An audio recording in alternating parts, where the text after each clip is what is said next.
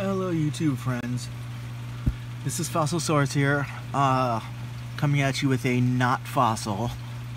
This is just an informative video. Now this is something that is very important for fossil collectors, and it is a very heavy subject. There is lots to it. Far more than I can go into here. All I can do is generally give you a very brief overview of maybe the top things, or the most basic of information here. Now if you get into actually really collecting, you're gonna need to go beyond my video here. This would just be very beginners. You would need to really get onto a forum, talk to a lot of people, find some experts, and probably in a lot of cases you would need to discuss every single potential thing that you wanted to buy, and have opinions from real experts, from different people. I am talking about fakes and forgeries, frauds. Probably should have mentioned that earlier, but you'll see in the description that I'll show right up. This is a field that has such a ridiculously high percentage, whatever, of fakes. Just the fossil fraud industry is absurd. I don't want to give numbers, but I mean, like is it a multi-billion-dollar industry? I don't know. I just don't know. But it could be. In some places, like Morocco, the fraud industry, and I don't know this, I'm just, from what I've seen, I would not be surprised, and I think I would even guess that in Morocco the fossil fraud industry is greater than just the fossil industry. Same with China and Morocco. Those are the two big red flags, which sucks because that's where some pretty amazing stuff comes from. So you really, I mean, you could say, well, I'll just avoid things from there, and you could, and that's not going to mean that you are avoiding the fraud industry, because anywhere the fossils come from, there's going to be fraud industry there. But you really, if you just cut Morocco and China out, you're cutting out so much cool stuff too. So it's really like, you're damned if you do, you're damned if you don't, you know. I'm gonna be doing some pausing during this video because I want to make sure that I'm giving enough time for me to show you enough pictures and examples of things going by. So just in order to do that, I'm gonna occasionally like alright, I want to give it another like 30 seconds or something for you to make sure that I have enough video or pictures going by to really give you an adequate understanding. I'm gonna focus mostly on Morocco because that is it's probably where the most are from, and it's probably where the things that most people, especially beginners, are gonna be coming across things from. In China, a lot of fakes are eggs, dinosaur eggs, and imprints, like fish, imprint of I can never pronounce the name of the dinosaur, but it's like an early aquatic dinosaur. It's like a precursor to Nothosaurus. Starts with a K. And they're not that uncommon, but they're nowhere near as common as they come off as, because they're in actual fossils of them are beautiful flat,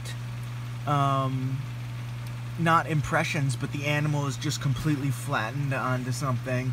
They're little animals, maybe a foot across, so it's not hard for a little bit of like for one to die to suddenly quickly get covered by a little bit of debris.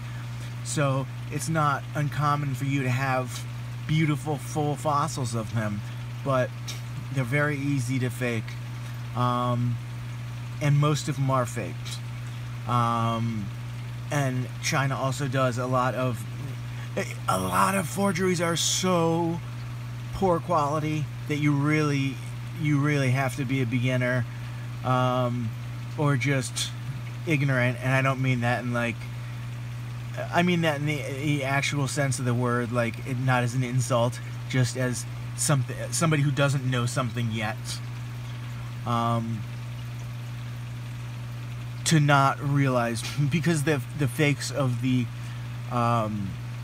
imprints of pterosaurs, whole pterosaurs or birds that they have like on this flat, like beautiful, like it too good to be true, except the pterosaurs usually don't even look like top quality work. But a lot of ways to know is also price. Too good to be true, it is. You can't say that with everything. I've gotten some almost too good to be true legitimate purchases, but it's going to be random situations. It's not going to be like one from China or one from Morocco or something like that. You're always going to be suspect with those. Now,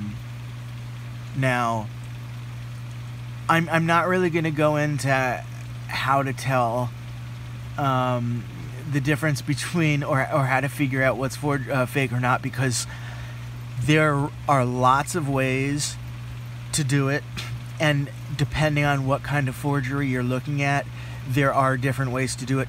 And some of them, it is like you put a certain amount of acid, of like this kind of acid on it, and see what happens, like stuff like that. Like, you're not just gonna like open your like battery drawer at home and pull out like muriatic acid. Like what? Like, I mean, it's stuff that most people won't have. Or like some of them is like burn part of it and see what, like the smoke comes up. Like, I mean, very obscure things in a lot of cases. Some of them it's very easy. Like, just chip away a tiny bit and see if it's paint that comes off. Or like try and wash a little bit away. Or it's a lot of it you can tell by just looking very closely, which you can't do in pictures. You only be able to do in person. Look very closely and see how it attaches, and if it is just more of the surface than not. And certain things, of course, certain things are forged more than others. Trilobites, it's real. Trilobites with these crazy, like, thin, beautiful spines and appendages and stuff that look like the most amazing, weird alien stuff. That's real. Those are real animals. But the ones you see for sale, 99.9999% of the time, are not real. They are fraudulent versions of them. But the animals themselves are real.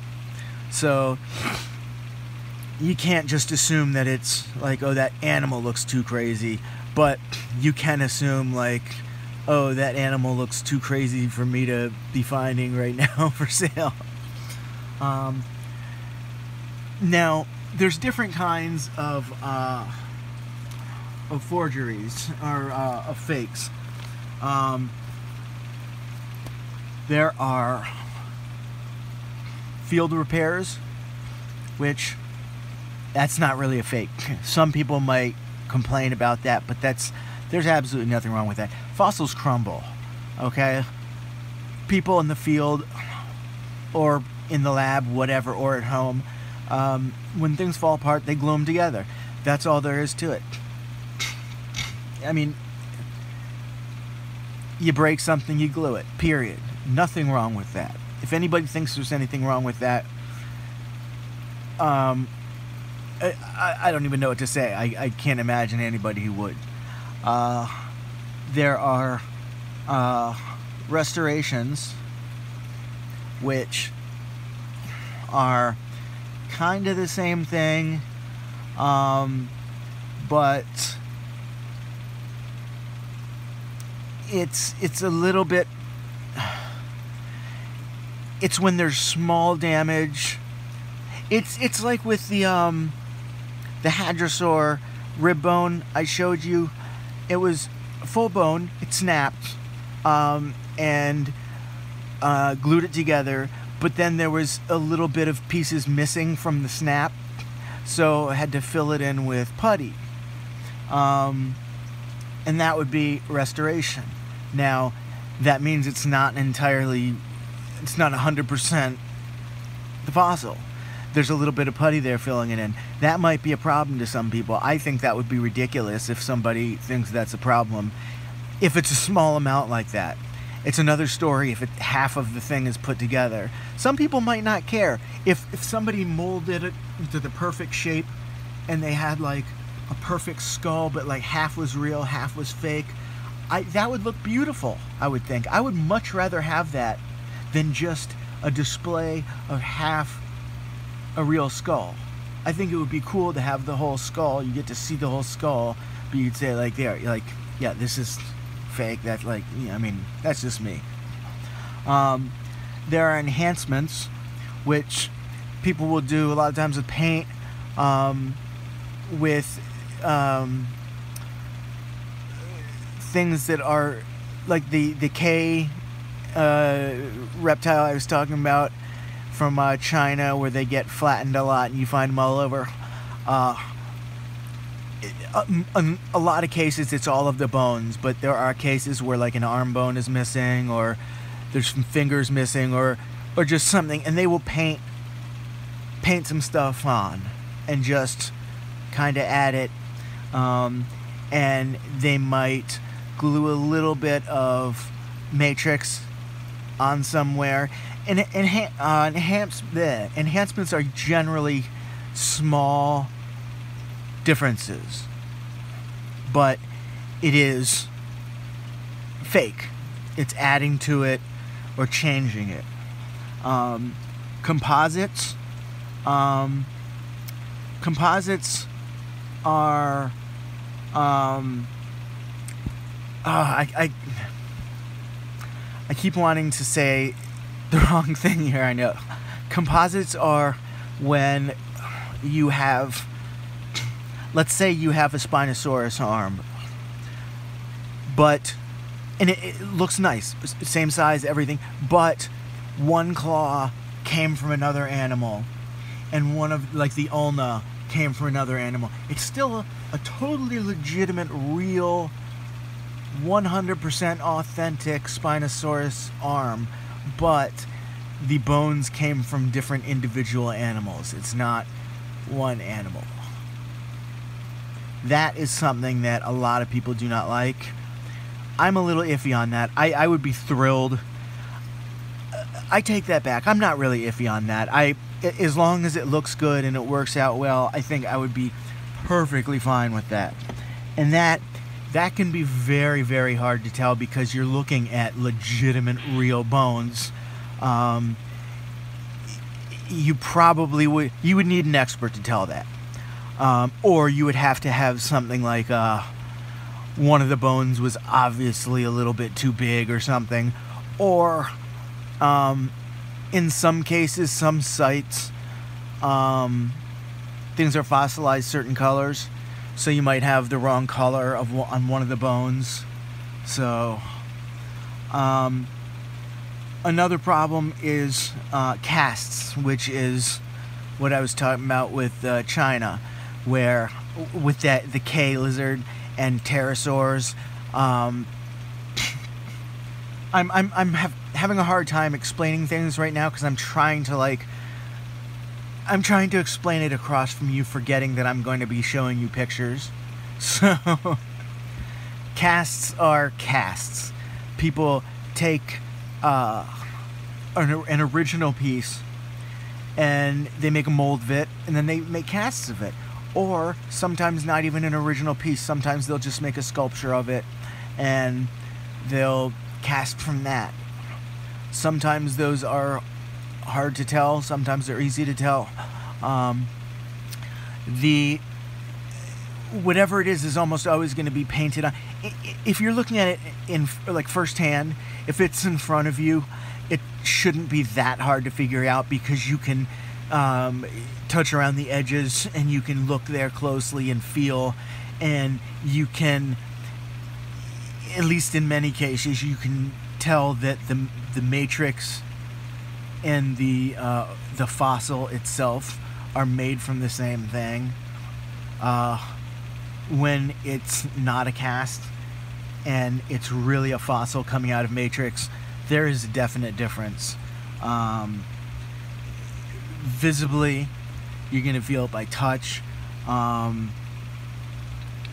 It's not all five senses, but and then there's just outright fakes, and these things are models and things that people build, and they're usually god-awful. Oh my god, the ones from Morocco are laughable, and it just disgusts me that people are able to fall for these, let alone that they do fall for these. It doesn't disgust me that the person fell victim to it. It disgusts me that somebody was able to get away with it.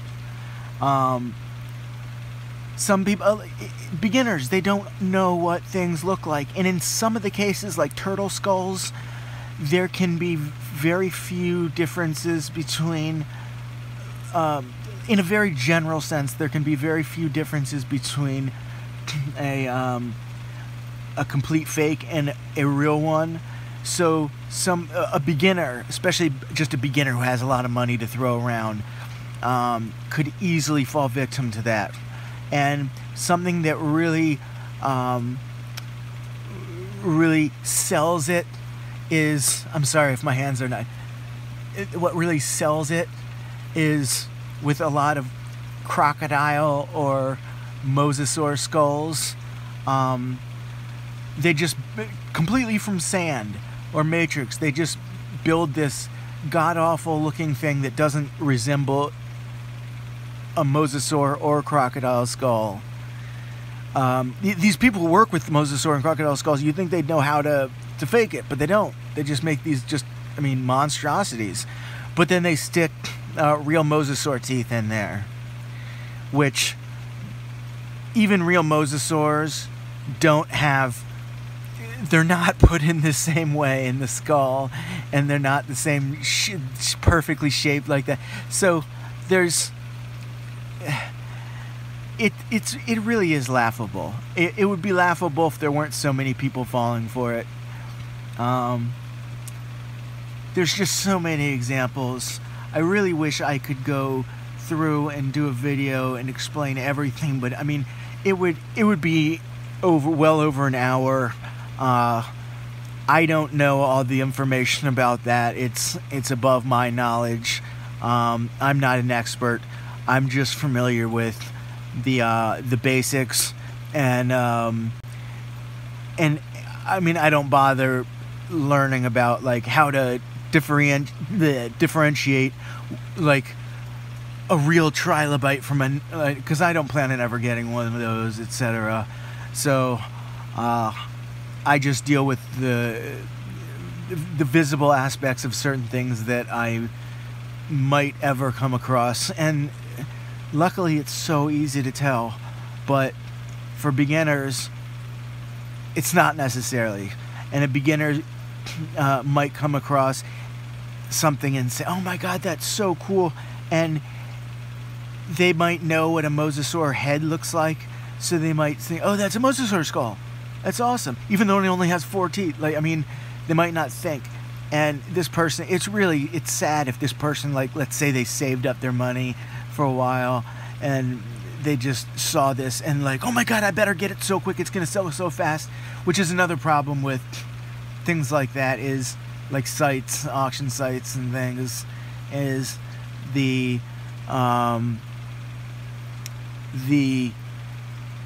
feeling that you need to rush, which is a problem in the hobby, but a positive thing for forgers and people like that, and people trying to get away with things, is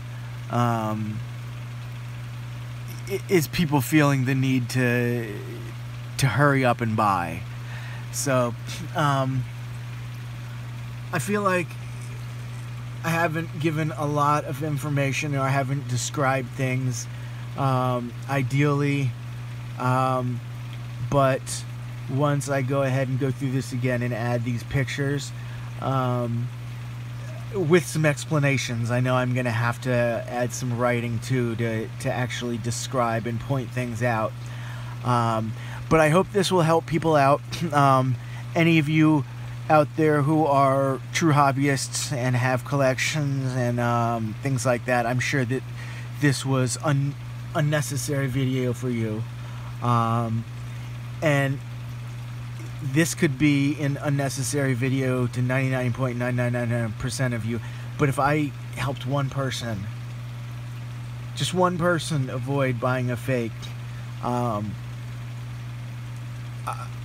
that's success. I'm happy. I did my job. So thank you for watching. Now a little something else.